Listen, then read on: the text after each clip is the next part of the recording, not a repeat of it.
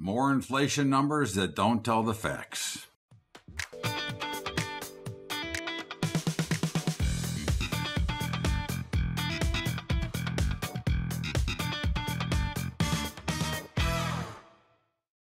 What's up, everybody? Welcome aboard to Bubba's Daily Update for Friday, the 12th of January, 2024. And markets are kind of mixed. They were down big, they were up big, and now they're kind of flattish with the Dow down and everything else kind of flat and the Russell higher.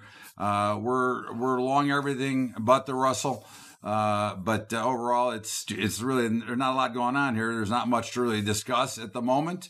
We could go either way from here, obviously. The Nasdaq's had about a 250-point swing back and forth, so we'll see what it looks like when it's all said and done.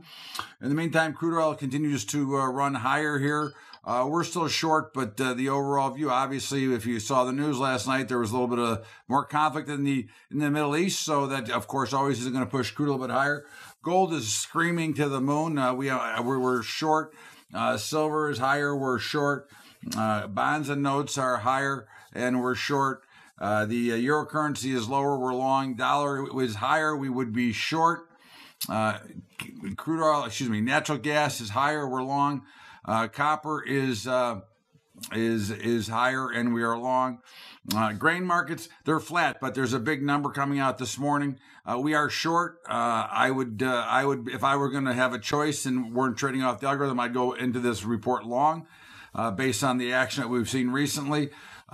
Meats are down across the board. We would be short cattle, long hogs.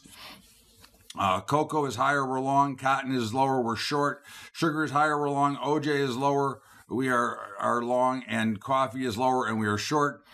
Look, there's not much to do here. This is unfortunately, the redundancy of my message every day. There's not much to do, and there's not much to do. So basically, look to sell premium if you're going to do anything. Otherwise, just check out our sponsors, Capital Trading Group, Trade Your Brokerage, Wealth Charts, and of course, our high school program.